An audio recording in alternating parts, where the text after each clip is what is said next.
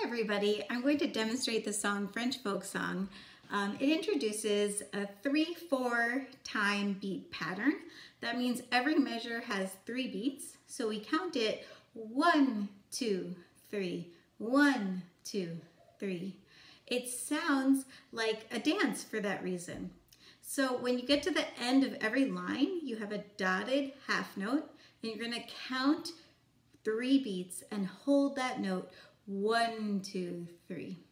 Another thing to know about French folk song is it starts on a high D. So for violin and viola, you start with 3 fingers down on the string.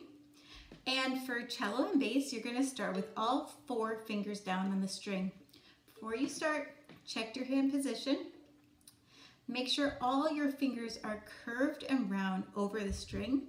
Check your bow hold.